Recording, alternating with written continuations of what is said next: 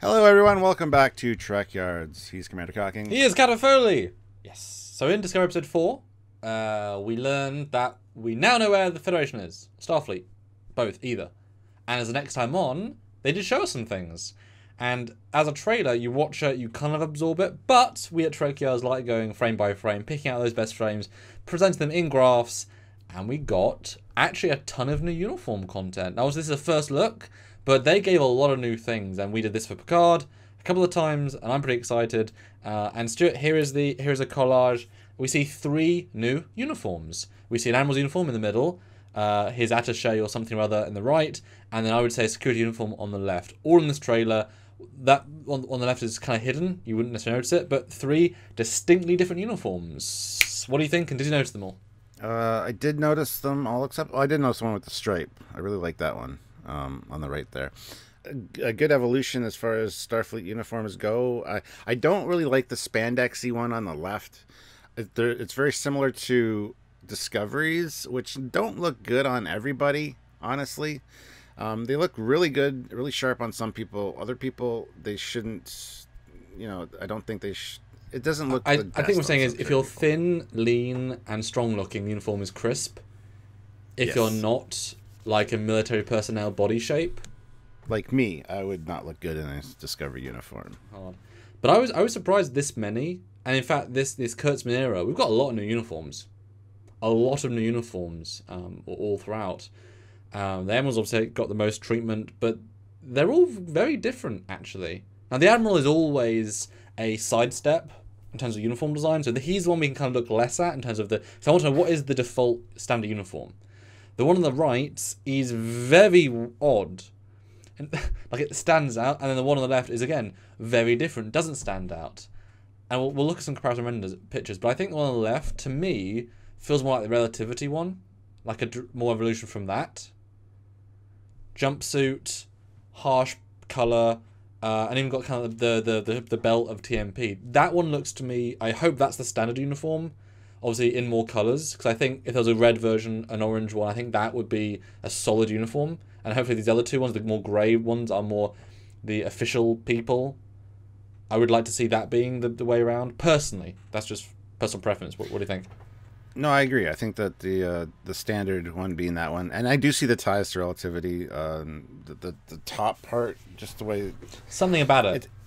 Yeah, it's visually, it's like, okay, yes, I can see it. And then once you start analyzing it a little more, it's like, it's quite different. But it's that initial. I can see a line.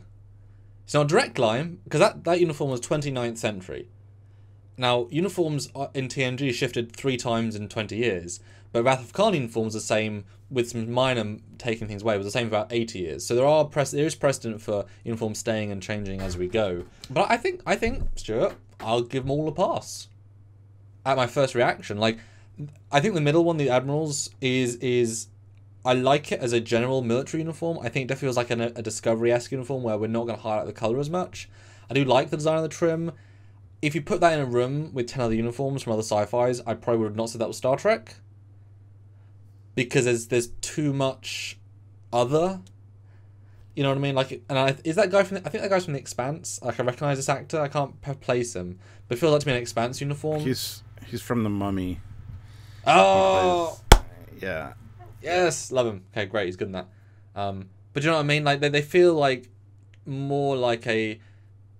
Like if Wrath of Khan was grey. Yeah. The bright colour is what gives it that extra Star Trekkiness. So it kind of feels like a very much more... Whereas the left-hand one has something with it. It needs to be in red, gold, and blue. And that's black military, marine. I can see that being that division.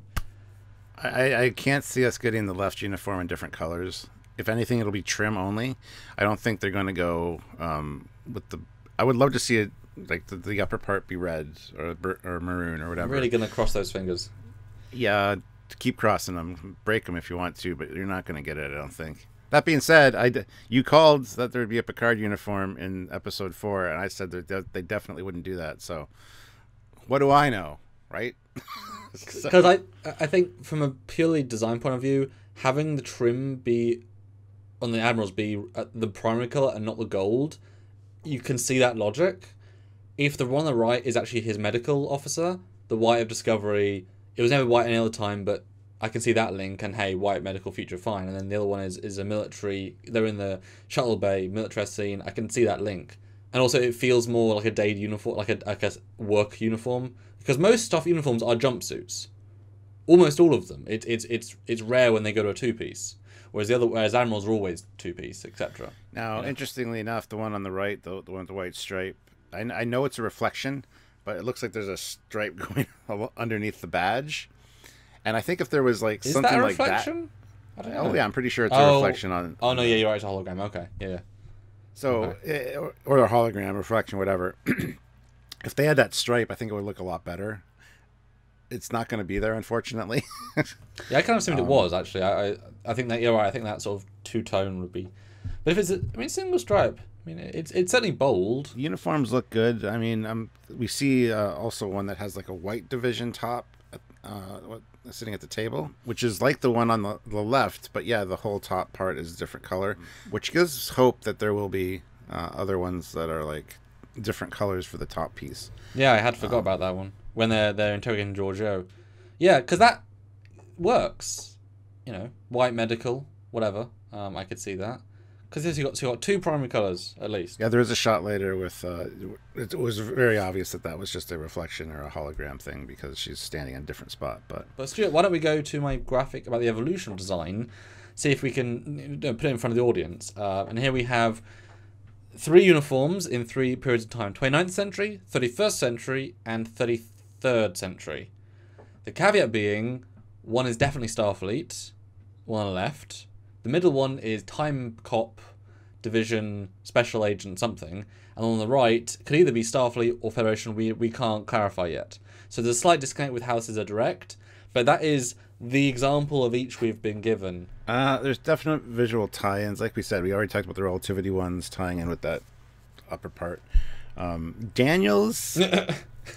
Again, it's special division for sure. It's kind of the outlier here, but I mean, it's all we have, Stuart. It's all I could go with. The color palette matches everything. I mean, you can see the evolution of the color palette. So I wouldn't even mind that. I wouldn't even mind owning that uniform. I think like it's not as good as Voyager's. There's something bulky about the top, but I like the fabric. The top. I can't get on board with the rest because I would never be able to wear it and look good. At least with something with like a belt, it kind of takes away visually from any kind of paunch you might have. I'm working on my paunch. It's going to be gone soon, hopefully, but some things are not flattering, you know, and... But it's definitely a callback to TMP uniform, though. But having the belt, having the wrist thing, there's definitely some TMP. Why not? But then let's take a detailed look at the Admiral's uniform. We've got 2 pictures here. First is the main guy, and he was heavily focused to the point that we've got very, very clear close-ups of his rank, his lapels, the very, very crisp collar. They definitely look a lot more militaristic than a lot of Starfleet uniforms, just because of the epaulets on the shoulders and the whole stiff collar. I mean, TNG had the stiff collar, but it dipped down at the front, made it more casual. Unless you go to yesterday's Enterprise, where it went right across. Again, looking more militaristic. That was the point. I think that's a crisp, good look. I do like those kind of collars. So, but yeah, it definitely feels more military, just with the overall... And for some reason, for me, Navy. Yeah. Just like a crisp Navy uniform, which I mean, hey, Space Navy. But I definitely appreciate, though, the rank is back on the collar. They're very close together, but not the end of the world. And he's probably a pretty high-ranking guy, because he's got a lot of rank. He's got 5 pips and 2 lines. I don't know what that means. I mean, they could... I mean, Discovery's quite an important thing if they meet them. I would not be against him being the head of Starfleet. Because that, absolutely, yeah. I mean, that I would certainly be wanting to meet Discovery if a ship from the past with a spore drive came in and said, "Hey, to our secret base in a magnetic nebula." I would make a trip. I would say hi. And since I recognise him from a movie franchise, he's actually a known actor, so therefore I'm sure he's done other things as well. And he's got quite a good look. You know, I could buy him being head of Starfleet. Mm-hmm. Yeah, so it could be his uniform could be the outlier here. It could be very different.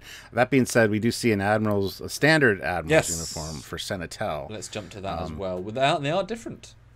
More different than you think as well. Yeah. So Senatel is missing the striping along the upper part, and different, obviously, rank pips, and even different epaulets as far as the design goes. So I know this was, well, a few years ago. It could be that it's an older, just the last iteration of the uniform. I don't think they've done that though, but you know, well, they do feel distinctly different. As weird as that sounds, having that weird. Okay, Admiral, right? Admiral has all these triangle rank things. Bit weird. I don't see rank on the comm badge, which I believe there's meant to be, but I don't see any here. But Admiral could be outside that structure. Also, I didn't realize it was gold and then silver. I didn't realize that was the. Yeah. Don't like this slice in it though, but you know, it doesn't look too bad. Although the delta does get lost in it. Unfortunately, it probably should have been solid. As soon as I see that shape, I think Bajoran. Unfortunately. Yes, 100%. I like it better with that extra red trim, but I can't imagine the art department would not. One episode apart, not make the full uniform, like rush out the uniform for Senatal when that's a big moment, not include the red trim. So I'm hoping the red trim is a, like, Fleet Admiral, like you get more things. Because, I mean, that would make, well, they're both Admirals, but you can have higher rank Admirals. So I'm kind of hoping, you know, Head of Starfleet, even more colour, which would be a nice thing to say. And maybe those, like, lines are, like, one is Head of Starfleet, second is 10-year service record Head of Starfleet. Like, he's even more Head of Starfleet. But I was surprised how different they felt, because Senatal, it does feel like a guy's suit with a red dog collar. Like it does need the extra red trim, and just it doesn't fit his neck as well.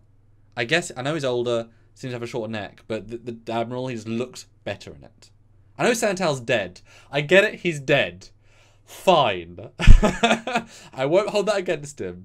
But I think they look just better on the Admiral, the other guy. But I do think the other guy is more the head of Starfleet, special kind of, or president of the Federation, if this is still a Federation. Absolutely. And we do see one tertiary uniform, which they cut to. It's a guy in a suit with glasses and a comm badge. I think that's just temporal investigations.